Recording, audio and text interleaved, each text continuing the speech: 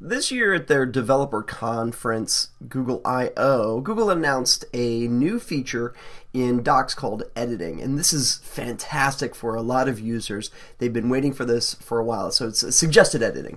And what it does, it allows users to suggest edits rather than actually make edits in a document.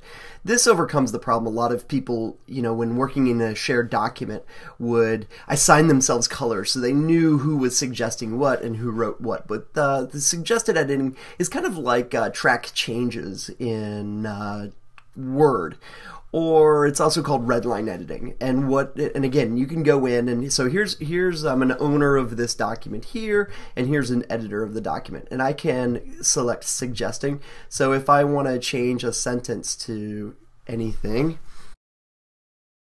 scroll this out a little bit and I can see that I have replaced this with this, and over here as the owner I see it in purple, so I can identify who made that suggestion and I can accept the change or reject the change. If I accept it, it just accepts it. I can go to the revision history and go back to where that suggestion was made and restore to this version, and that brings that suggestion back, and here I can reject this version.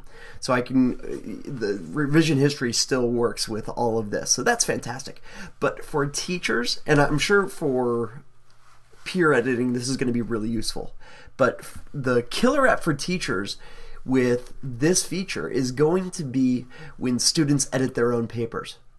What I've seen a lot of teachers do in the past is when using Word, they would have students, when they're editing their papers, they would have to turn on track changes so that the teacher can see what edits the student made on the paper and that they are obvious and visible.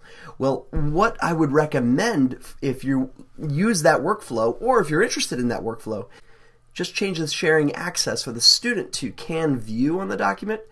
And what that will do is prevent the person from actually being an editor. So here, this user can only view the document.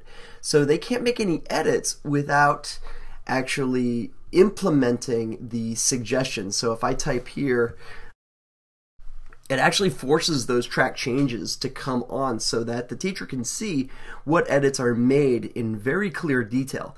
This is going to be fantastic for teachers who teach the writing process and where revision is an essential part of that writing process. So again, if you're using a tool like Doctopus or you're using shared folders, what you want to do after they submit their first draft, make their access to their documents view only, and that will force them to use this suggested edits feature so that you can see what changes the student has made in subsequent drafts.